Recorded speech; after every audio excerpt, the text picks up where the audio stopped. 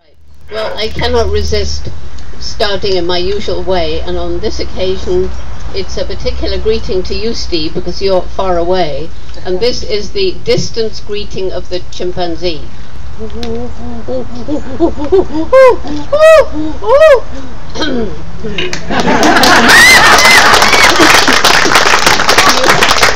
can blame San Antonio for that, because I was there yesterday and they have pollen of ragweed floating all over the place, and everybody had bad throats and bad eyes, and I nearly didn't get through the lecture, but hopefully Los Angeles will cure that in the next 4 days. Yeah, the smog. So, yeah, the smog, okay, well, never mind, there's always something, isn't there? Stay in Santa Monica. Anyhow, the point is, you've just heard a master talking about a subject which has taken up almost 20 years of his life. He's got a legal mind. He's approached this from an absolutely impeccable legal position.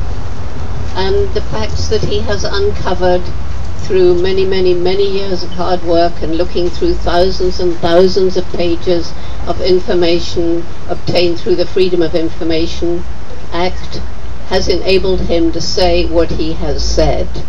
And Steve, I don't know if this is meant to be a secret, but he has challenged Monsanto to read his book, and if they find something that's wrong, he will investigate, and if they're proved right, he will apologize and withdraw it. Was that okay, Steve, to say that? I hope so. Because I think that, first of all, Monsanto hasn't replied, and this was quite some time ago. They hope it'll go away, but knowing Steve, it will not go away. And hopefully the book will be read by many, many people. I managed to get one into the hands of the little committee set up by the Pope to investigate GMOs. And I don't know what use will be made of it, but at least it got there and was received. So, and of course I mentioned it on Bill Maher last night, so lots of people were here. I have, on the other hand, have not been spending years and years researching GMOs. I've been studying chimpanzees. However, I beg your pardon? Primates unite. Primates unite. Well, but the danger of GMOs was pointed out to me long, long ago in the UK, which was one of the first countries where there were scientists standing up to this new technology way back in the 70s or early 80s. And I had a friend who was extremely passionate, who did his best to explain to me the technology by which foreign genes are inserted into these poor, poor plants. And he organized many groups going around pulling genetically modified foods out of the ground. And he was put in prison a few times, as were the others with him. And so from that moment on, I became very much aware of GMOs, and then increasingly, not only of the danger to human health, which Steve has been talking about, but also danger to the environment. And I think this is such a huge, it's such a huge issue that the more angles we approach it from, the better we shall be able to join together to do something about this, what Steve calls this monstrous hoax. It is a monstrous hoax. And so, as for the danger to the environment, the most widely used herbicide in the planet is called glyphosate. And glyphosate was the chemical that was used by Monsanto to develop the most widely used herbicide, Roundup. And when Monsanto also created foods that were Roundup ready, they had resistance to the herbicide built into them. Therefore, the use of the use of the herbicide could now be increased dramatically. You could spray your fields You could do it by air. You could spray many more times than you could before, because the crops that you were protecting from agricultural weeds would not die. However, some things happened as a result of that. First of all, some of the weeds, as had been predicted, began to build up resistance to this herbicide. And in fact, some farmers have had to give up farming because the weeds have grown so big and so strong that they break the harvesters. And this has happened to something called a pigweed, and it can now grow up to 7 foot, and it has a stem as thick as a man's arm, and it normally grows, I don't know, about 4 foot, something like that.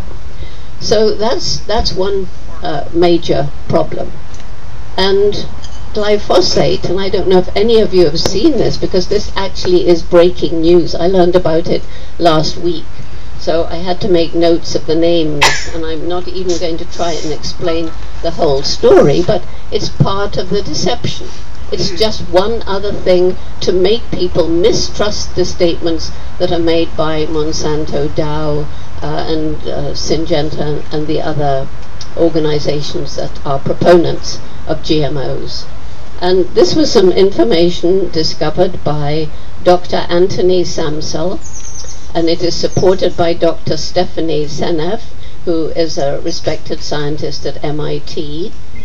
And so Dr. Anthony Samsel, rather as Steve investigated the documents in the early days of GMOs, he investigated documents about the early use of glyphosate.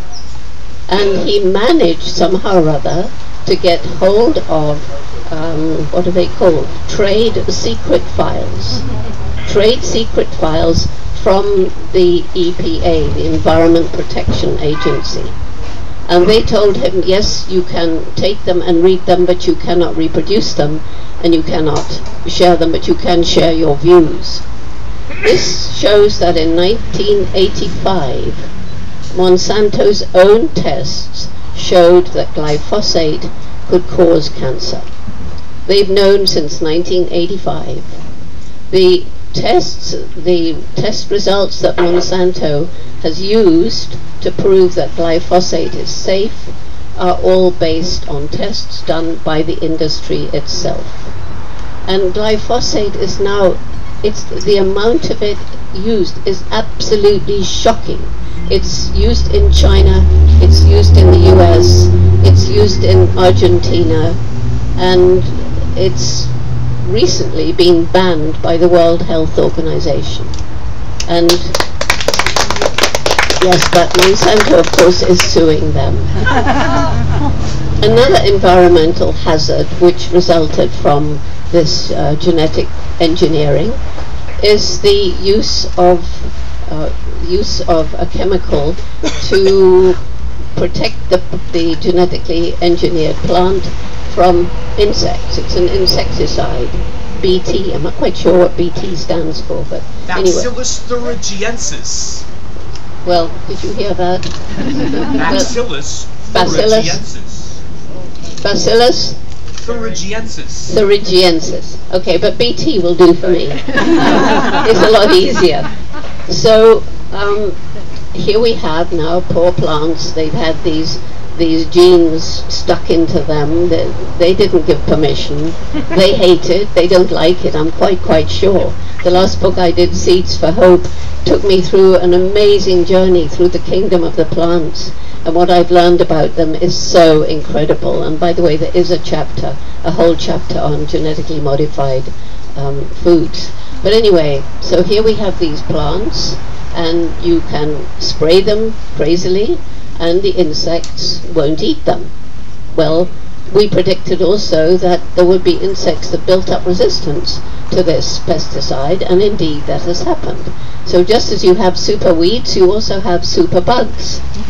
And not only that, but there's pretty good evidence that glyphosate is harming the insects that actually are doing work for us. So the beneficial insects, particularly bees.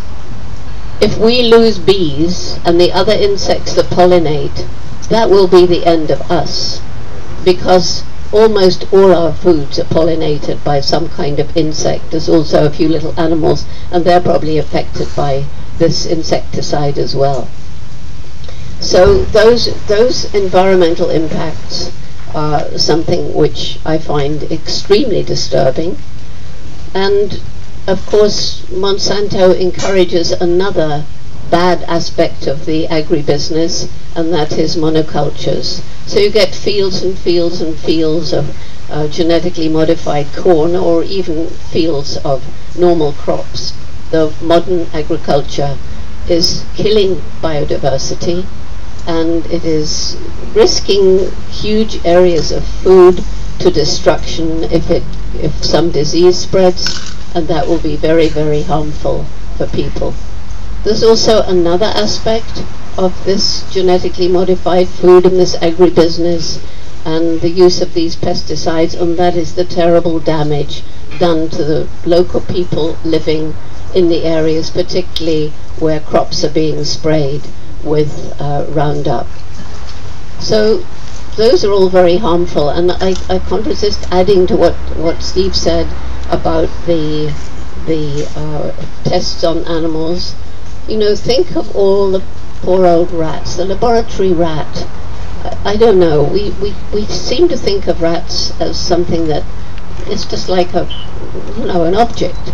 But actually anybody who's known anything about rats knows they're highly intelligent. They've only become a nuisance with us because we're dirty and leave food around. And in the old prehistoric days, I'm sure rats probably formed quite a good service to people and cleared up some of the material that they didn't. At any rate, let's forget the rat for a moment, and let's think about pigs. Pigs are way more like humans than rats. In fact, that's why they're very often used by scientists who want to test products to see how a human might react, because the pig's organs are so like ours. So the first my attention was drawn to this when I read a little article by I think he was a Dutch farmer, or maybe a Belgian farmer, it doesn't really matter, a European farmer, let's say. And he'd kept pigs for 30 years, never had much problem, and then suddenly his pigs began doing badly, having less piglets in the litter. They were and they were having bad diarrhea. So this went on for a while, and he thought, well, what's changed? Why are my pigs suddenly not doing so well? And he thought, well, it was the foodstuff that the European Union permits to be imported, genetically modified corn and soy. So the European Union farmers are mostly not allowed to grow these things, but the animal feed can be imported. So he stopped feeding this genetically modified food to the pigs. And within a very short space of time, the diarrhea cleared up, and the pigs were back to their old boisterous selves. So, okay, that's just a farmer, so that's no evidence, right? But then a scientist decided that she would investigate. So she went to a hog farm. She persuaded them to let her, I think it was 10, 12, I can't remember the number, pigs in their farm, that she could feed differently. Otherwise everything would be the same, but she would feed them corn and soy that was not genetically modified. And at the time when the pigs went to slaughter, her 12 pigs, she was allowed to take the organs out, just the organs, and also the organs of 12 of the pigs that had been fed the genetically modified food. And the differences were shocking. You can read her paper, it's published. And there were all sorts of problems with, as Steve says, kidneys and liver, reproductive organs in the males and so forth.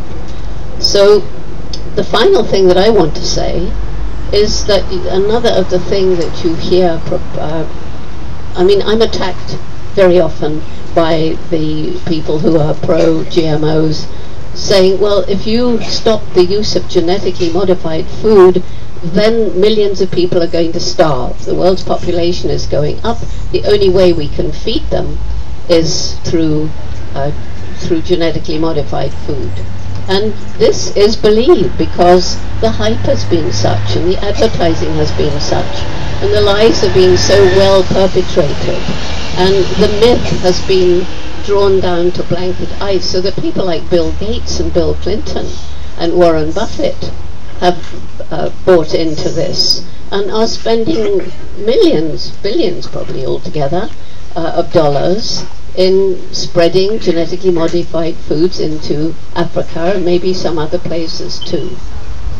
It's not been proved in any single case that I've read. I could be wrong, and I'm not going to say this is absolute truth, and I'm not a lawyer, but that the fields of genetically modified food have great crops have not done better.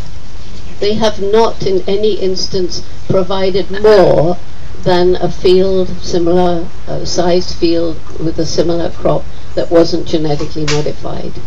So if you put all these different things together, coming from all these different aspects of human health, of animal health, of environment, the loss of biodiversity, the build-up of super bugs and super weeds to the detriment of farming and to the detriment of our future.